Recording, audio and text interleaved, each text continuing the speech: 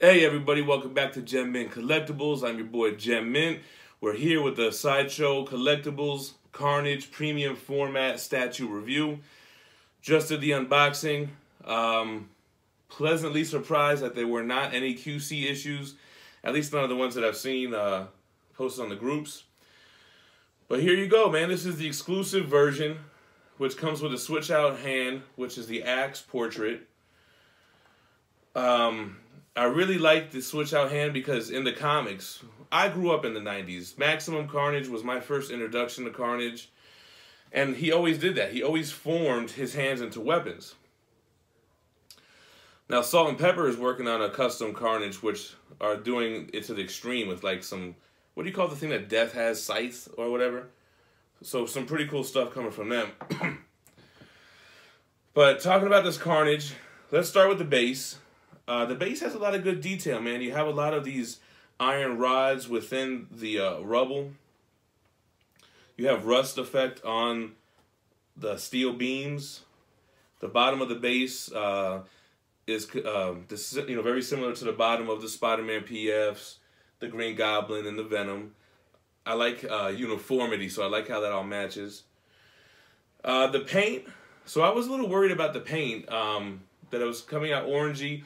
And I guess it is a little bit of a mixture of red, and I don't know if I want to say orange. I mean, in the camera, I'm looking, it looks like it's red because the light's on it.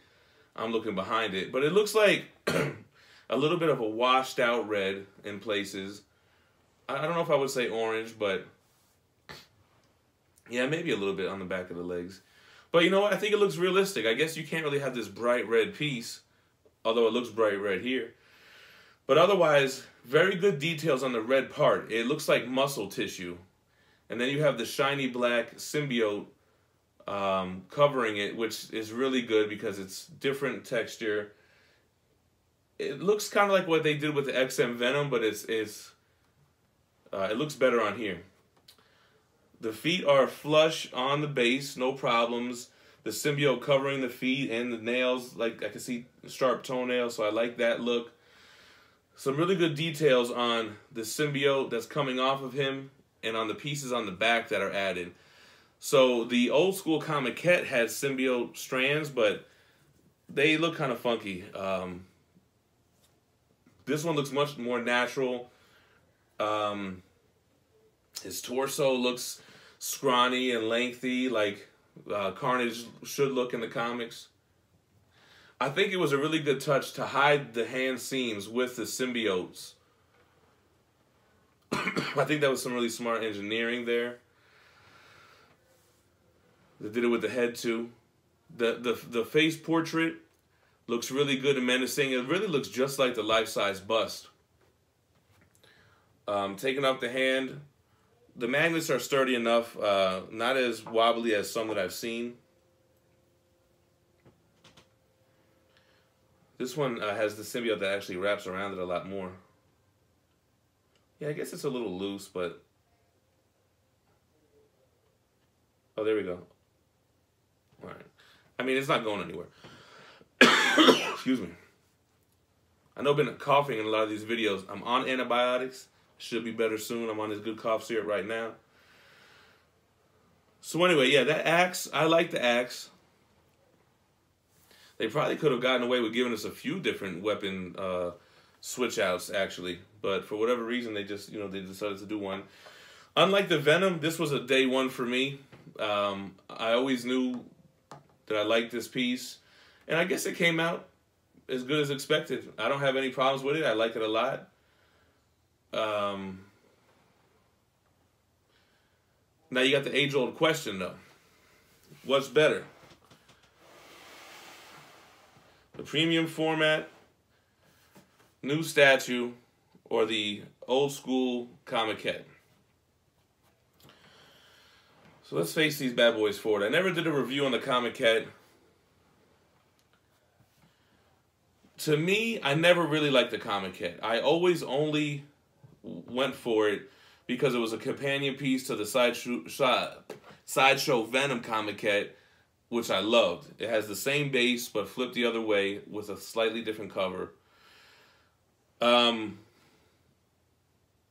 The the paint is very similar. The design of, like, the textures are similar. So the red has like a muscular, muscle tissue type of vibe. It's got the black, shiny symbiote going through it. So that's kind of the same. What I didn't like about the Comiquette is the pose and the build. First of all, he's way too jacked up for Carnage. This is Carnage. Scrawny, serial killer Cletus Cassidy. He's not a weightlifting, muscle-bound guy like Venom. This hand is sick. You don't really get to see it because it's hidden behind him. But actually, I never really took my time to notice how long his nails are and how big his hand is there. This weapon is pretty cool too, which is almost like a scythe kind of weapon. But what is this pose?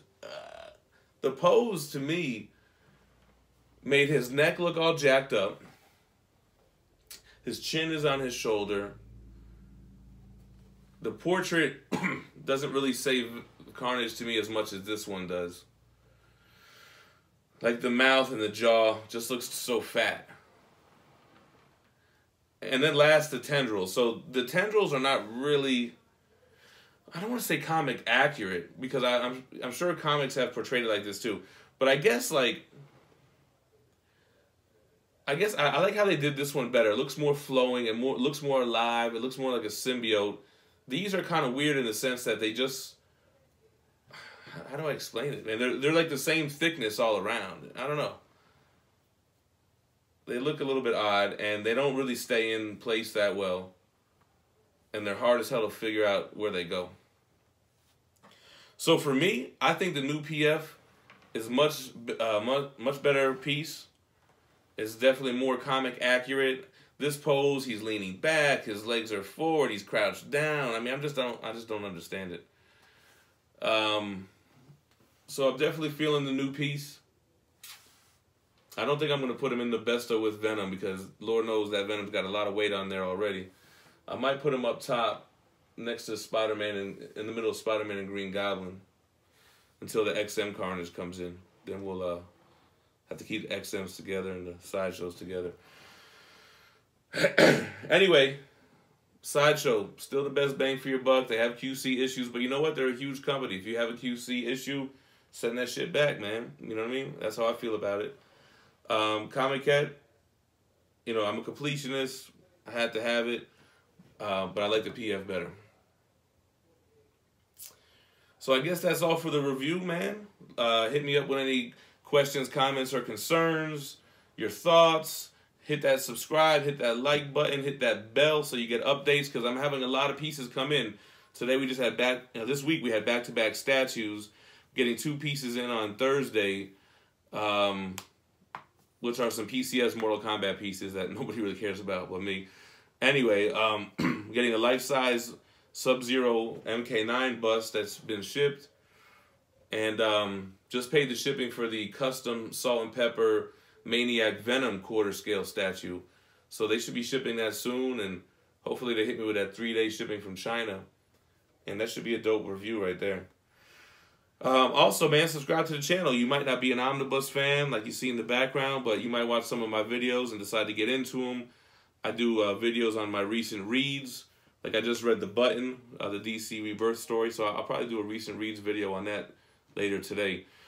Make sure to like Gem Mint Collectibles on Facebook so you can get updates as to when the live show is going to be, so you can tune in for that and join the chat.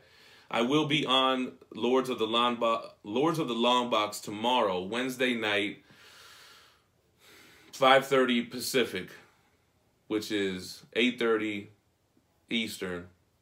I'm in Mountain, so it's 6:30. And if you're Central, I guess it's 7:30. I guess that's how it works. Anyway, thanks for checking me out. Your boy Gem Mint. Stay minty, minty fresh always. Peace.